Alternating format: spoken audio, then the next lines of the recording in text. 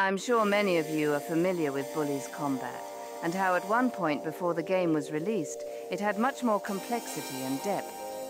Sadly, the final version we got is simplified in comparison.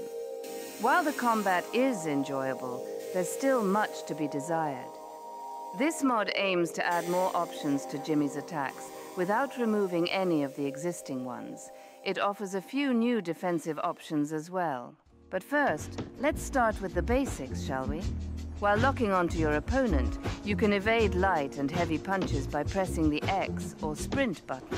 After successfully evading, Jimmy will weave to the left, right, or duck, depending on the situation. If there's an opening, you can counter by pressing the attack button. A fast uppercut can immediately be done afterwards. For extra damage, this can also be charged by pressing grapple and punch at the same time.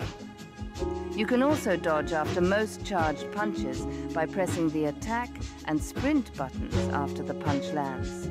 This is a great way to not only start your offense, but continue it as well. Most of every enemy's attacks are punches, so you can easily shut down anyone you face with this tool alone. However, not every attack can be evaded. If timed correctly, pressing triangle or the grapple button will reverse an opponent's kick. Tougher enemies tend to escape before you can land multiple blows, so it's best to use more powerful attacks quickly. In the next video, we'll focus more on offense and the options to choose from.